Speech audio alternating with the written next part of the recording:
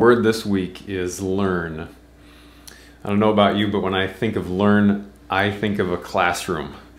But there are certainly many more places and experiences and things in life where we can learn other than a classroom. In fact, if we're open to it, each day of our life, as we go through that day, God is teaching us something.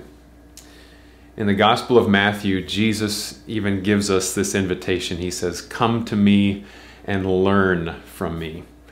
Jesus especially invites us to come to him when we're burdened, to learn that when we come to him in need, he receives us gently, he receives us with humility, and he carries our burdens with us and for us.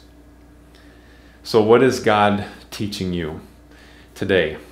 What's God been teaching you recently? What do you feel like God wants you to be learning?